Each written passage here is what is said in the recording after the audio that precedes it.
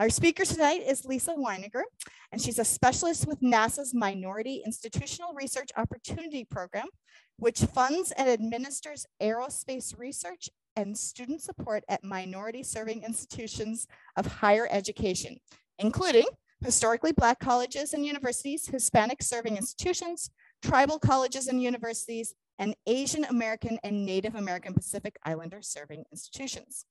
She is also a subject matter expert for NASA's Langley and NASA's Science Mission Directorate, most recently evaluating proposals for heliophysics missions, and Venus missions. She also, another cool thing, flew missions as an airborne astronomy ambassador with the SOFIA Flying Telescope in California.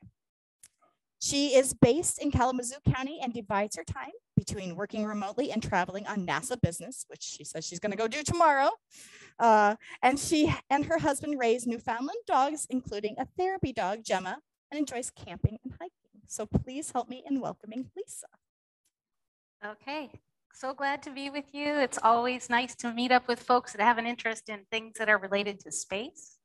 I'm going to talk to you tonight about black holes, but black holes don't just exist on their own. They are a very complicated system of stars and matter and gas and all kinds of things happening. So we're going to kind of look at the processes that make black holes happen and then what is going on with black holes. And two physicists were really engaged in thinking about black holes. Albert Einstein, under the theory, really didn't think much of black holes at all.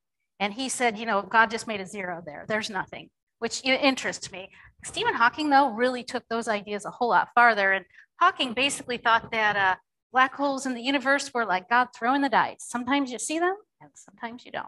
So we're going to explore that a little bit tonight. And if you have questions as we go along, or if I say something that you know is really, really wrong, please feel free to just kind of let me know.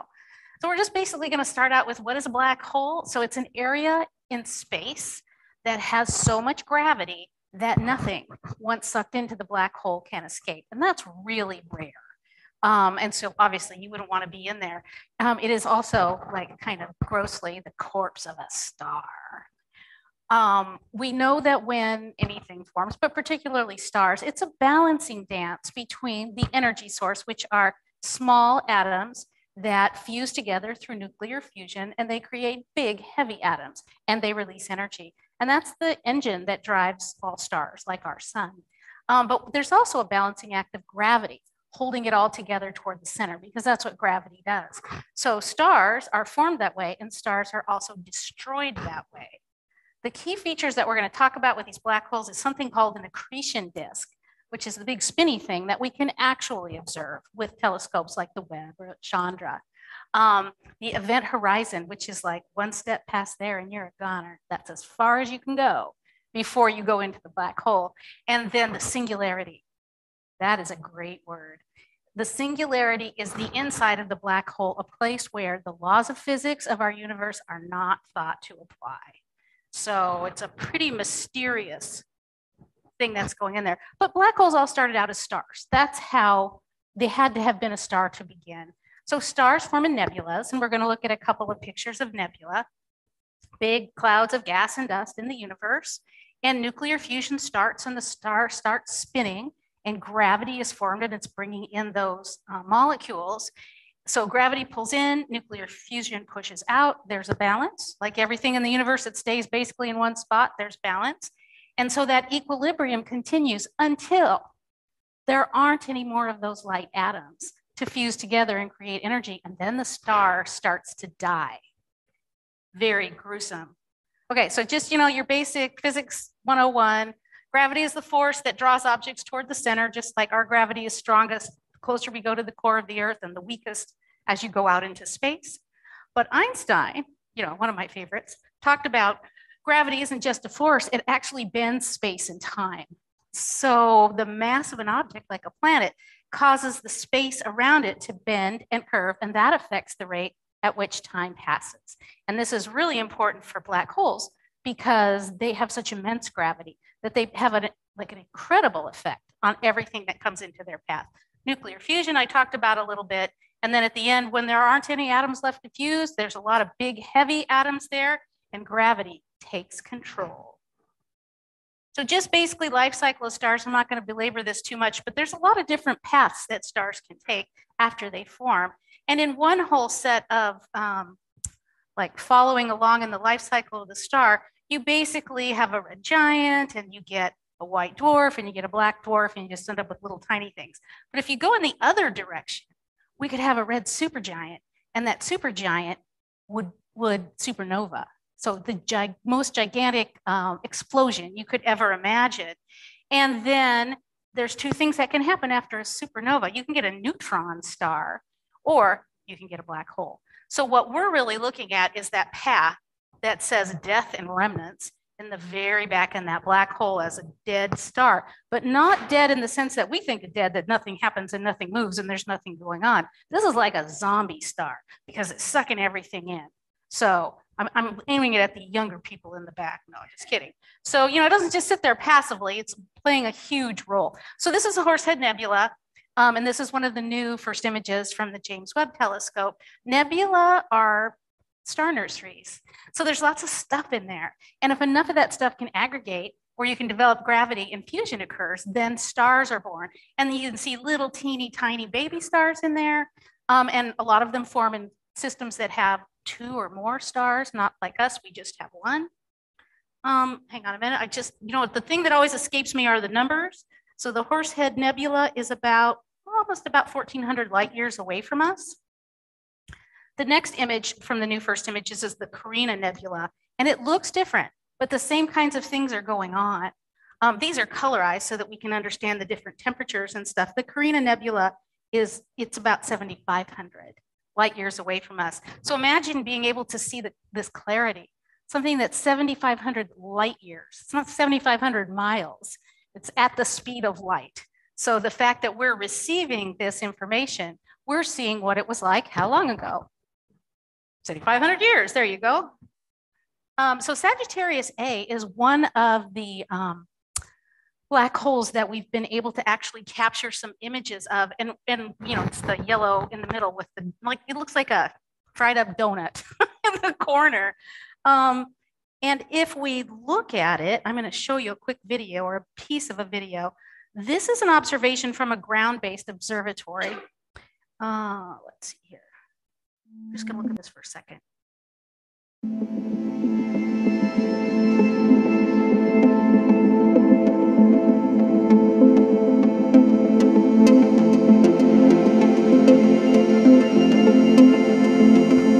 Only we could travel this fast in space. Wouldn't that be amazing?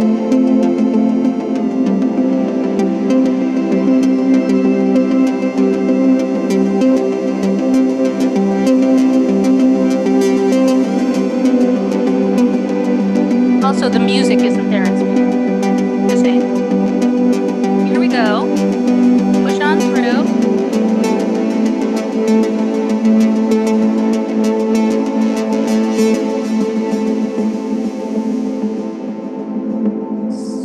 So, is what you're seeing there the black hole? Well, what you're seeing is what's wrapped around the black hole. You're not seeing a black hole at all. Let's see if we can advance this out of here.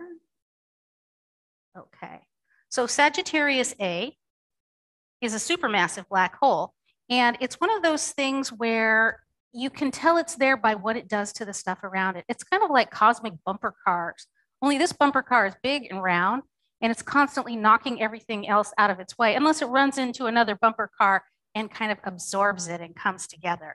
So this is a 20-year time lapse, which is not very long in cosmic terms, obviously. But I just want you to look. I don't know if you can see here. If you look at this, you can see where the black hole is. Look at all the stuff that's rotating around this region of space, because different things are getting there and they're bouncing off. And some of them are getting absorbed actually into the black hole. Okay, so black holes 101. Basically 3 kinds. It's kind of like, you know, Goldilocks and the 3 bears. There's the big and the little and the medium sized. So there's a lot of very small black holes. And they say small but deadly. So if a star collapses, it will compress. It can create the black hole. And if you have a high mass, you get a certain size of black hole. If you have a smaller mass, you get a smaller black hole. But remember, they're like Pac-Man eating their way through the region that they're in. If they come across anything that doesn't have enough resistance to move away from it, they just gobble it all the way up. This is on a small scale, but these smaller black holes, there's anywhere from 10 million to a billion of them. So they've been around for a long time, and some move and some don't move. But we're very concerned, oh, there's a black hole. We need to understand it's a relatively routine kind of thing to see after the death of the star. Okay, supermassive black holes. How can you lose with a name like supermassive? So they can be billions of times larger than, say, our sun. We're not exactly sure how these very, very large black holes are created. I mean, they gather a lot of material in there, but are they the process of a bunch of little black holes that have all managed to merge together? Were they the process of a really, really, really large gas cloud that had lots and lots of material? So when it all came together and it went into the hole was really big. Or could they be the result of an entire cluster of stars that all died, ran out of fuel and died? If they were created at the same time, then theoretically they could have kind of died at about the same time. But what I love about black holes is we don't know the answers yet. That's why we're looking. There's no way we're going to know these things unless we go out and look and measure them.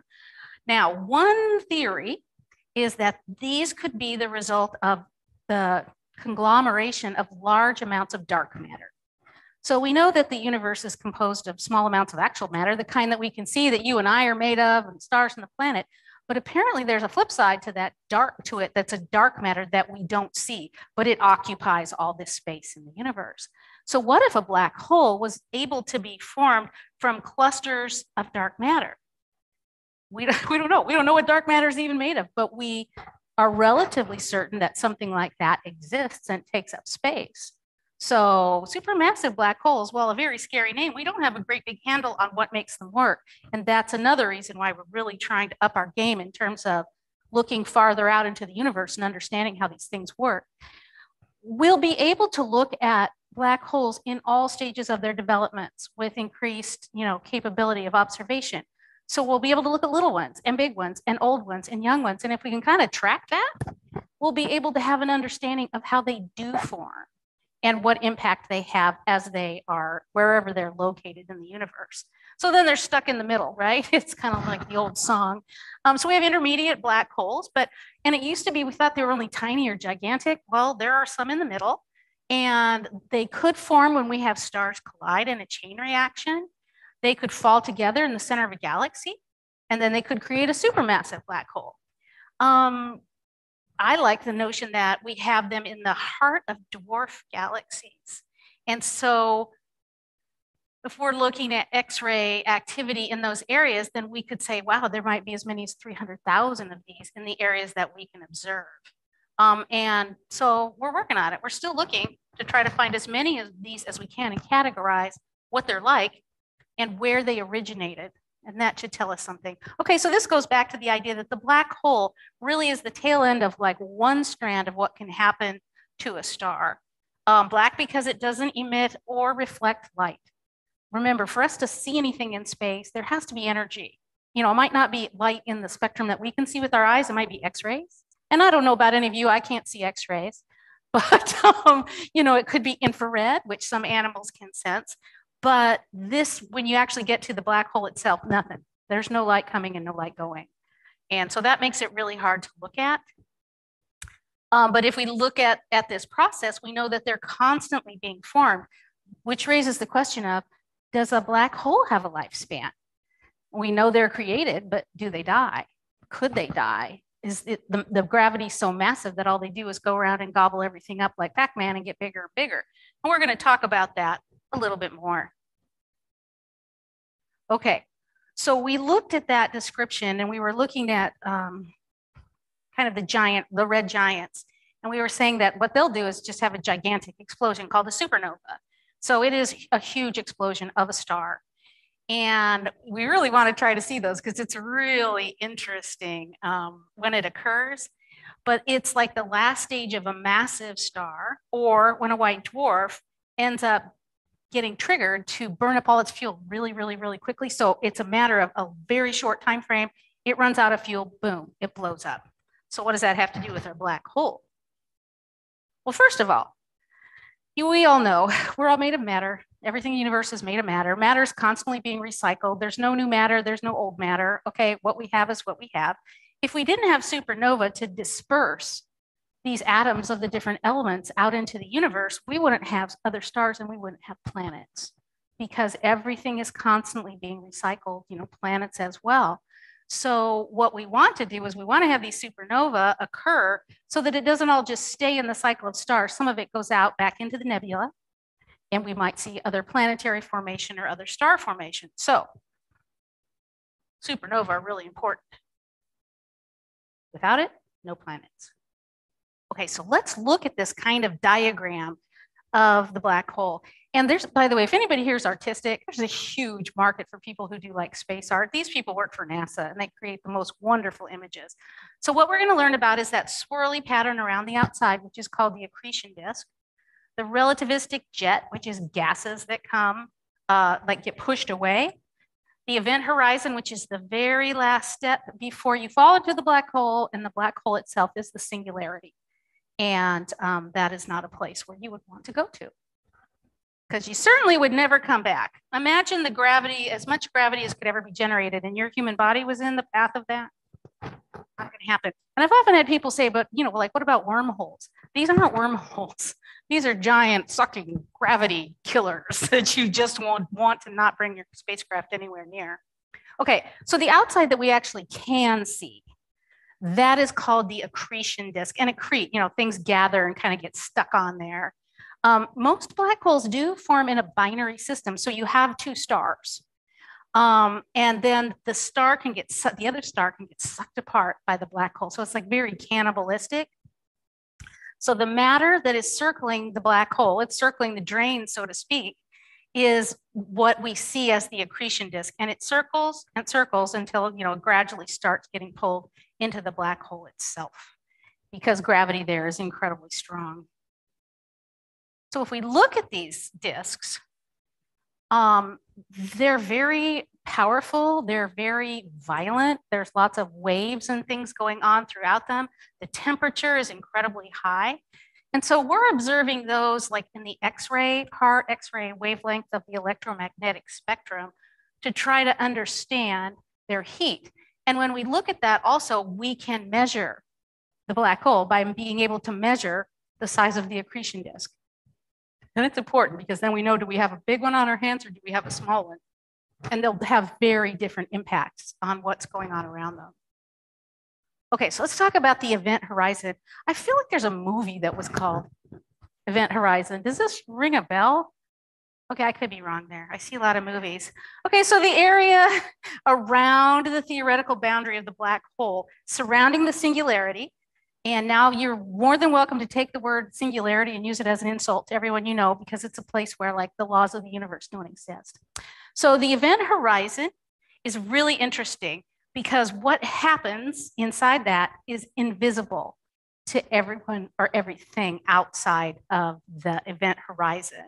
The singularity is a place where no laws of physics actually occur. And if you get close, if you get past the event horizon, you're done. You're down the black hole and there's no coming back. And, consider what would happen to any object if you put it in a black hole. Well, it'd be, there's like the immense pressure of, tons and tons and tons of gravitational force. So, you'd be pretty much just smushed quick, fast, and in a hurry. So the event horizon is the thing that hides the singularity. So it's kind of like the boundary. And then after that, you've gone over the waterfall. And it refers to it as the point of no return. So near the singularity, gravity is so strong that nothing can escape, not even light, not in any wavelength on the electromagnetic spectrum. And what happens to the matter that gets pulled into this black hole is that there are tides. So there's like waves of gravity and they're swirling around and everything is just completely crushed until it becomes incredibly dense. And that continues then to build the gravity in the black hole, because the denser something is, then the more that the gravity can act on it.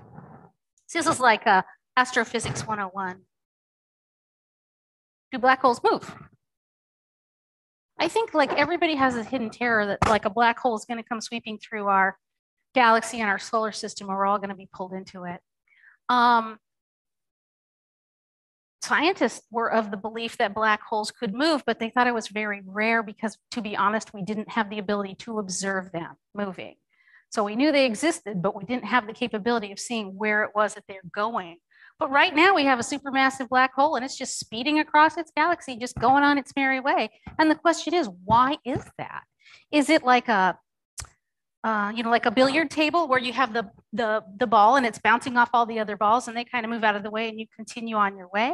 Or is there some other kind of force that's driving this thing to move so quickly?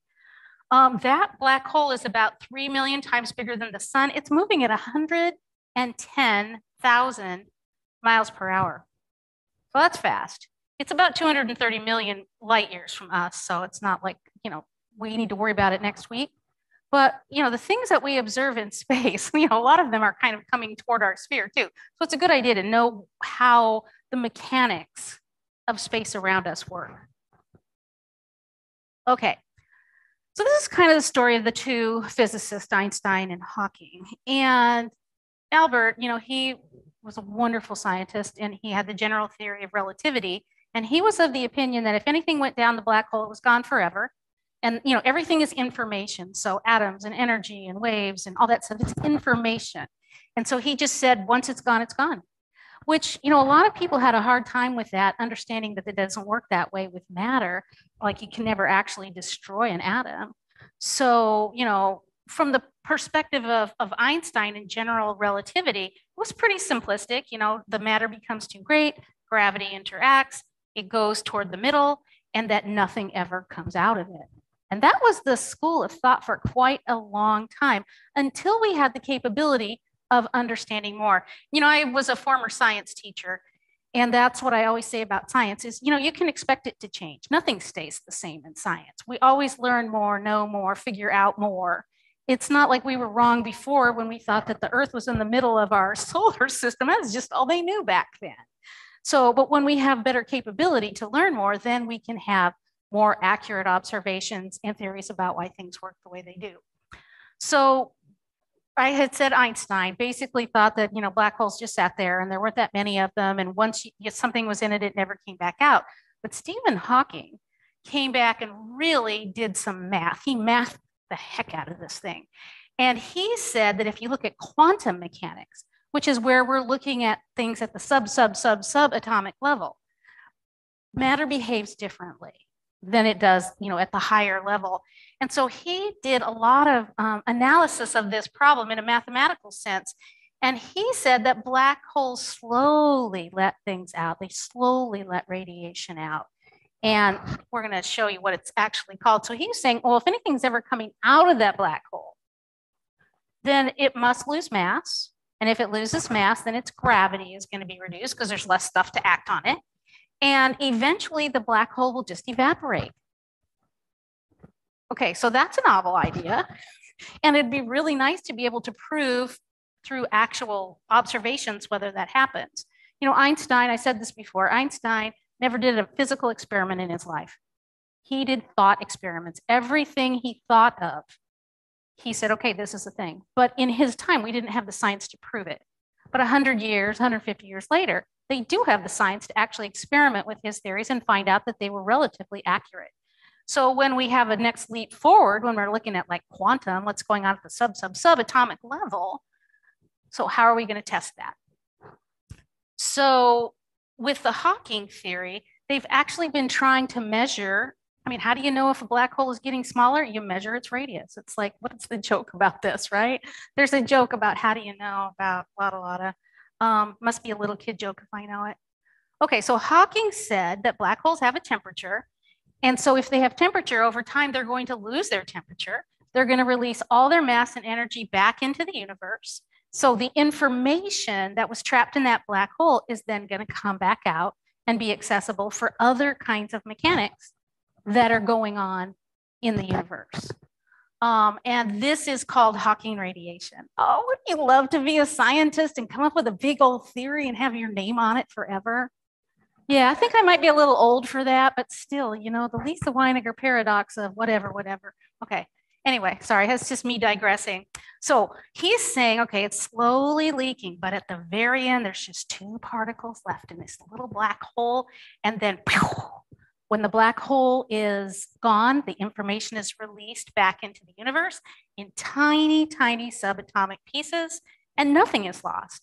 And no information is changed. And so it can go back into the universe, which is kind of a very interesting and also encouraging way to think about this.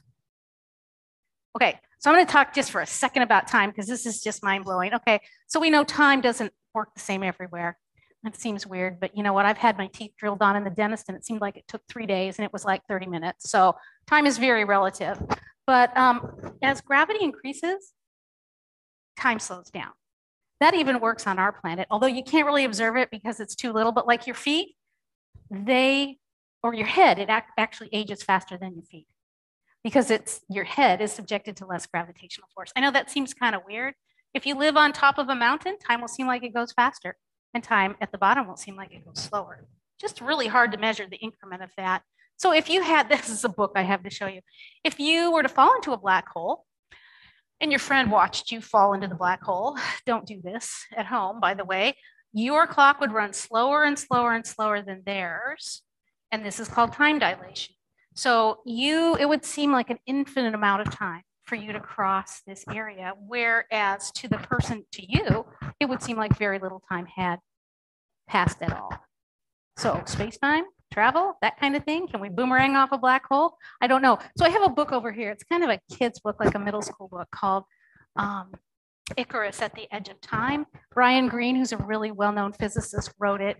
And it takes the story of Icarus and reimagines it as a young man who is in space with his family or doing whatever. And he hops into a spaceship because he wants to go look at a black hole. And everybody's like, don't do this. But you know, the story.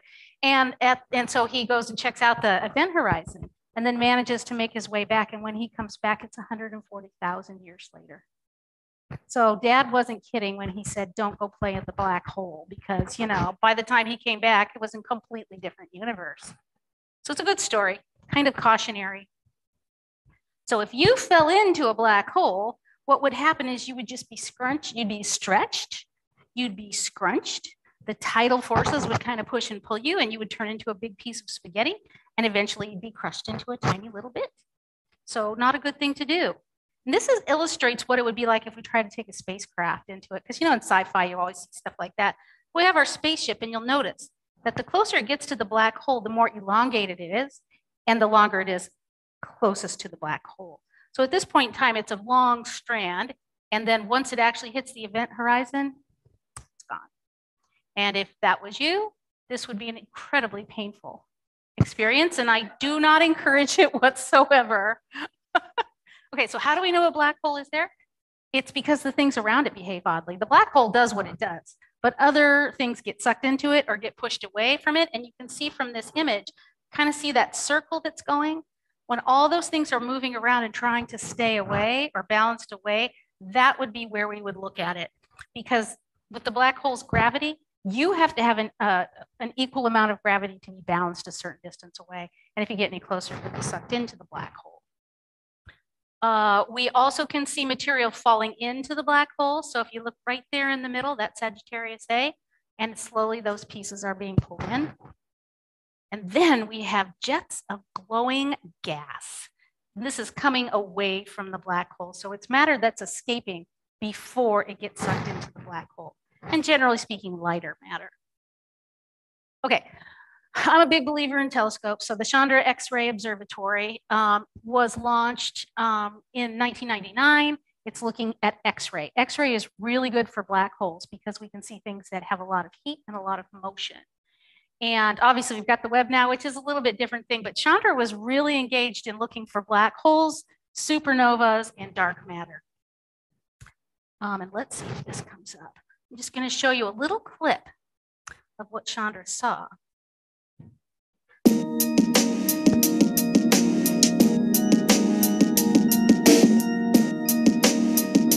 Hurling hot material into space at close to the speed of light. Do not stand in front of that.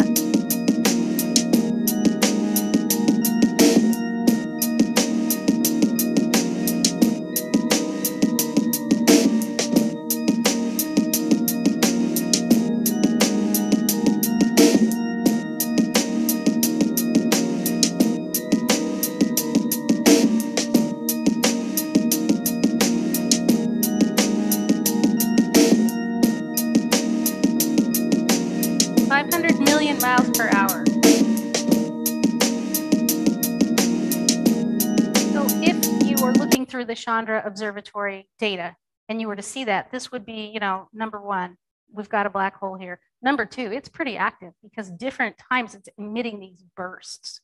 So it's sucking up other material. It could be taking in other stars. It could be running up on other black holes and just kind of merging with them. Okay, now this is cool. Somebody had said, you know, when things move and matter moves and they hit off each other, it creates sound waves. So this is what one black hole in the Perseus galaxy sounds like.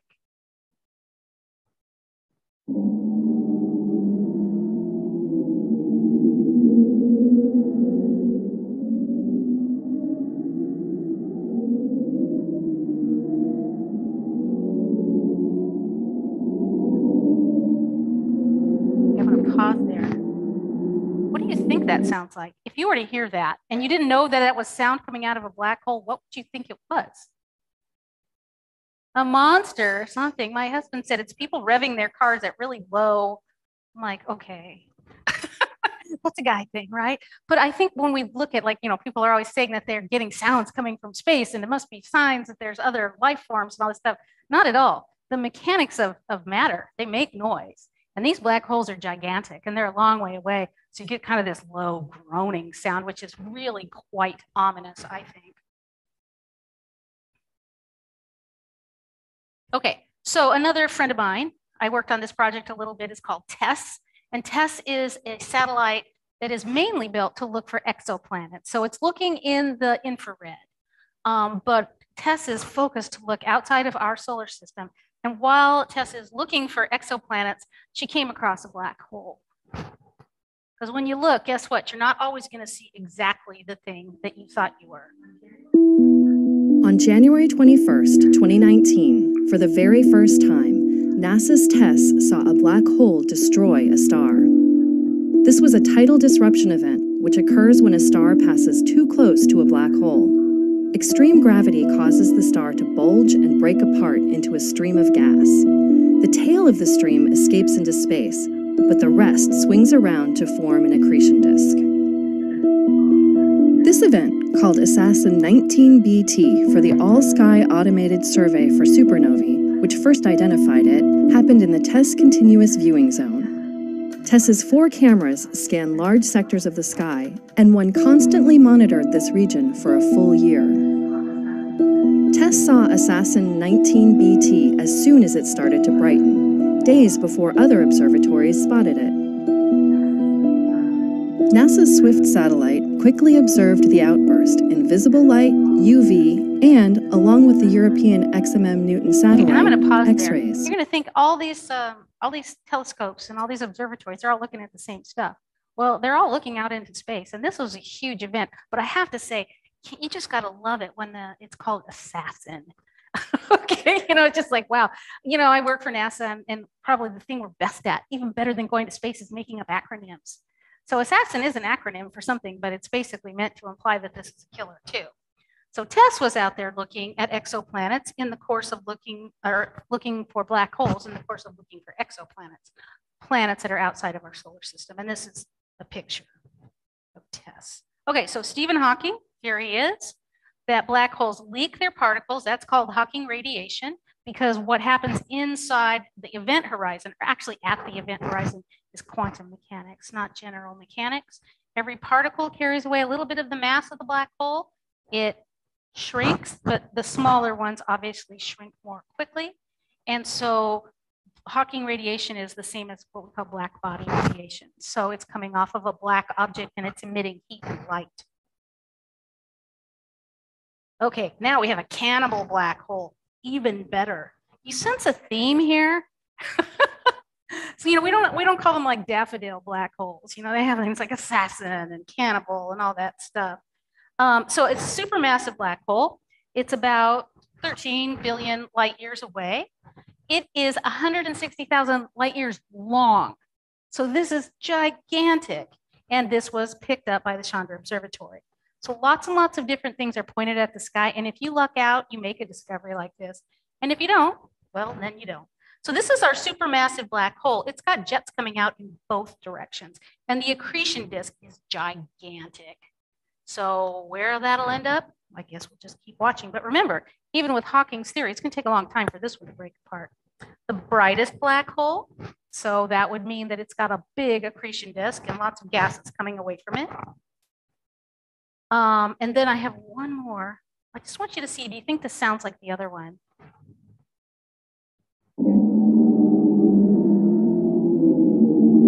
It reminds me in Star Wars, the sound they make when they have spaceships flying through the universe, you know, although it does sound a little bit like a Greek chorus as well, you know.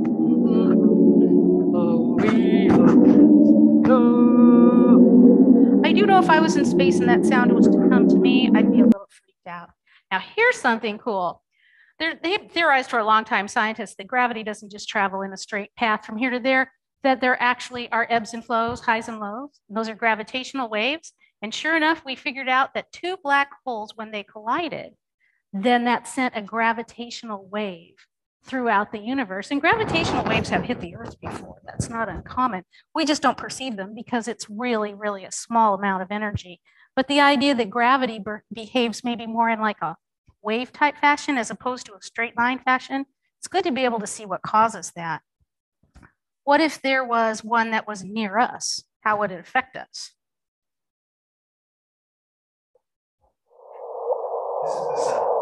This is the sound of two black holes colliding and merging. Where did this sound come from? A long time ago, in the distant reaches of the universe, two black holes, each about 30 times as massive as our sun, were locked in orbit and spiraling in towards each other.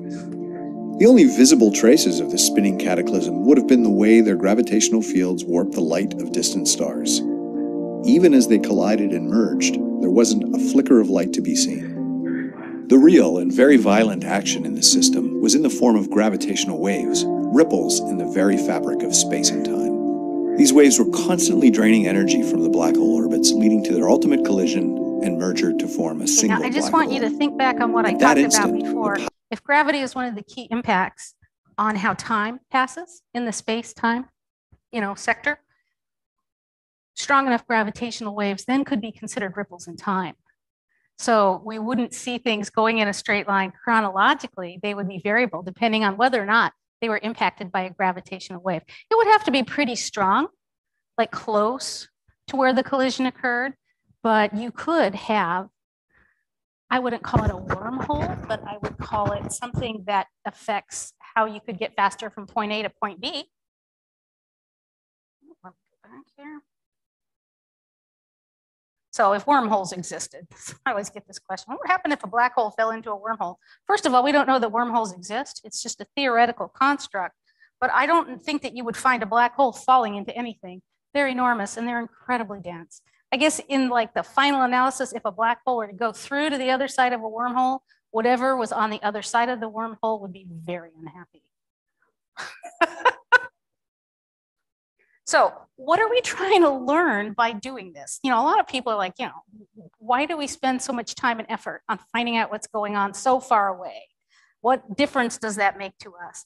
Well, with black holes, we're trying to understand matter at its most fundamental level. What is matter? How does matter work? Can it work differently than how we see it work every day in our life on this planet? How do these big jets form? How does the energy come out of a black hole? And then in some sense, when we're looking back, we're trying to figure out how the universe formed. We're trying to figure out how the universe continues to grow and at what rate. And we're looking at ideas like, will our universe ever end? Are there multiple other universes? Is that a possibility? All these things are on the table, and it seems like you could never figure them out.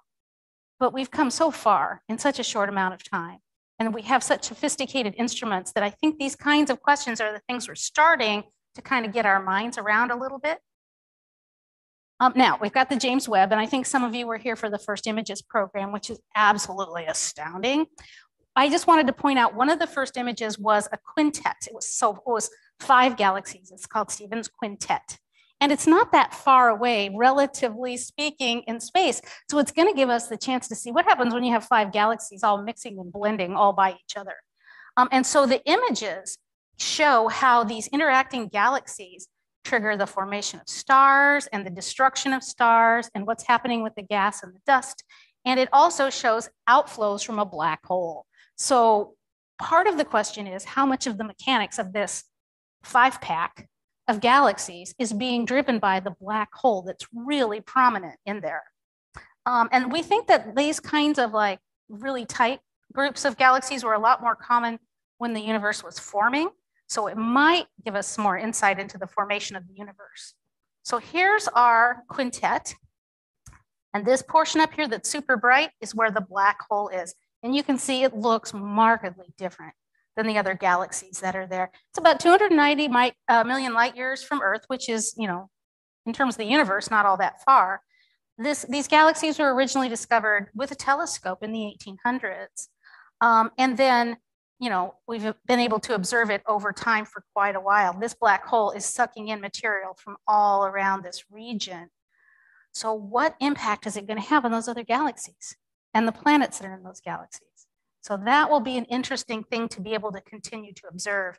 And with the Webb, we're going to have the firepower to be able to do that. Okay, I'm coming to the end of this because I just wanted to see if we had any questions.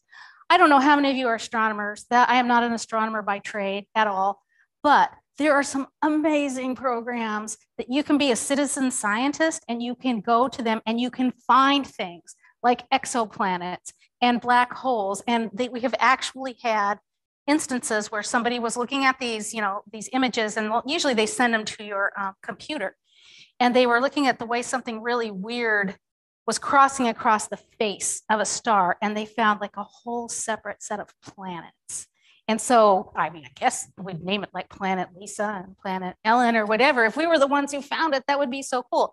So these are the ones I would recommend if you're ever interested in just kind of delving into looking at real world star charts and pictures and all this kind of stuff. Backyard World, Planet 9, we're looking for Planet 9. TESS is the citizen science component of the one that I showed you. And you can actually planet if you're lucky enough to do that. Globe at Night is good. Galaxy Zoo is a lot of fun. And then the other ones as well. So, and this will be on my slideshow, and my slideshow is available through Ellen and her crew. So, you know, you just Google it and it'll tell you, they'll give you as many as you want to try to explore and see if you can see something that nobody else has seen yet, or you can verify something that somebody else has speculated about. You know, we're looking out into the vastness of space, and it's sometimes really hard to discern what's really happening. But if more than one person sees it, or they observe something that's a real anomaly, then that's your opportunity to make your mark.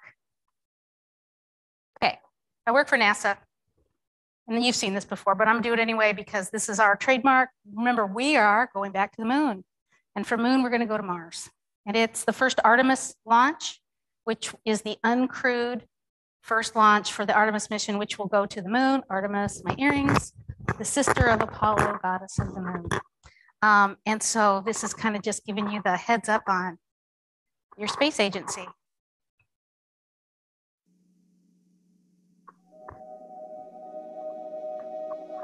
Ignition sequence start. All engines are running. We have taken tremendous steps. We choose to go to the moon before this decade is out. We have achieved the earth-shaking, the breathtaking, the groundbreaking, One small step for man, and left a mark in the heavens. Our successes build one upon another and amplify what is possible. The dawn of Orion. It's time we take the next great leap. We're building the next chapter of American exploration, returning to the moon to stay, so we can go beyond to Mars, to expand what's possible and further our understanding. The architecture for these missions is already taking shape. We will go with new systems, bold designs, and a sustainable mission.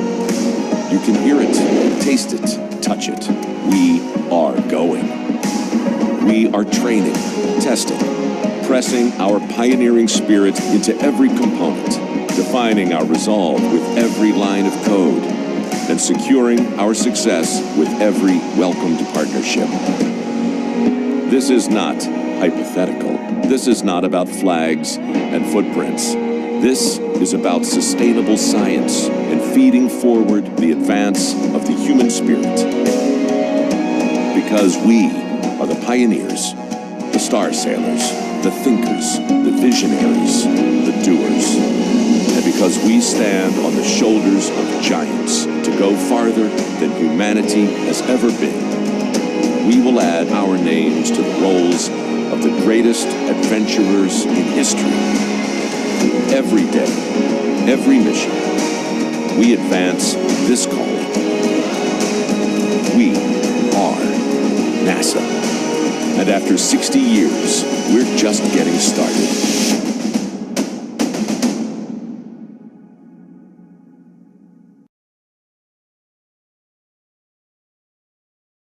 So that concludes my presentation about black holes.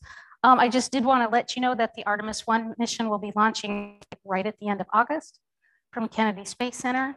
If you happen to be on the East Coast, you can pretty much see it all the way up the coast to about New York. But if not, you can watch it online. NASA live streams all their launches. It is going to be a doozy. So if you get the opportunity to go on there, you know, NASA is your agency. NASA is one of the biggest science agencies in the world. And everything we do is for the public good and nothing is for profit. So we really try to encourage people to engage with the missions and engage in what we do and come to work for us too. So thank you so much for your time. I really appreciate you coming out.